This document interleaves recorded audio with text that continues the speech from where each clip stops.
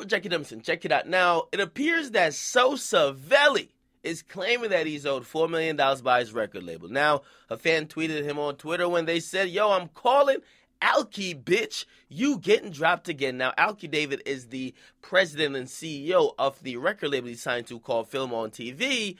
Basically, recently, he was suspended for a while because he wasn't following the rules. He also was doing some other dumb stuff by, like, putting out music and leaking it through some unauthorized sites. So his record label owner wasn't really that happy with him, right? But he's now claiming on Twitter that his goddamn record label owner is owing him money. He says, that bitch owe me $4 million. Tell him that. Now, first of all, man, Chief Keef is gangster with everybody except the people who sign the checks. Can we point that out? Chief Keef, he's a fucking gangster with everybody else except the person who signs his check. I guarantee if the ops owed him $4 million, fuck that. I guarantee if the ops owed him $4, he'd probably be blowing down the entire block.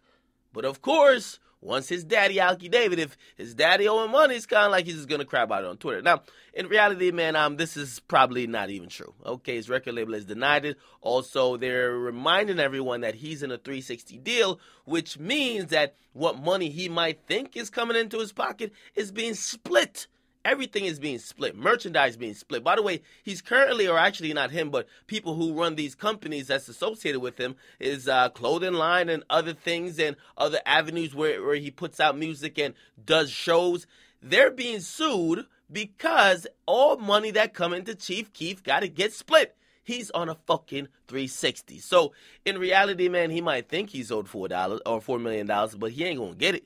Right? He ain't going to get it. The most he might get back is that BMW i8 that he could flex on Instagram with, and he's going to have to learn to live with it, man. Again, you sign a 360 deal. You can't complain about money. It's 360, okay? When you sign a 360 deal, the point, and if you guys are wondering, because I know somebody's like, yo, why would you ever do 360? A 360 isn't bad when both sides are equally going hard for each other, okay? Of course, as you progress, you want to change that deal because that deal could definitely be problematic. But, I mean, if a record label is going to try to give you every opportunity to succeed and build an entire fucking, like, business even within and outside of music, which extends into brand deals, extends into even maybe the movies, extends into merchandising, extends into big tours than you would normally be able to go on yourself, a 360 could help.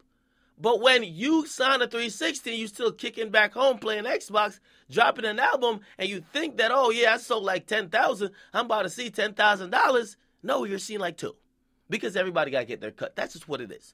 Get in the comment box. Make sure you guys like that and subscribe. According to the record label, they haven't really officially responded, but from what I've been told, they say completely bullshit. Chief Keef don't know what he's talking about, and they're happy to point out to him where they don't owe him shit. Okay? Get in the comment box. Make sure you guys like that and subscribe to your boy Akademiks. I'm out.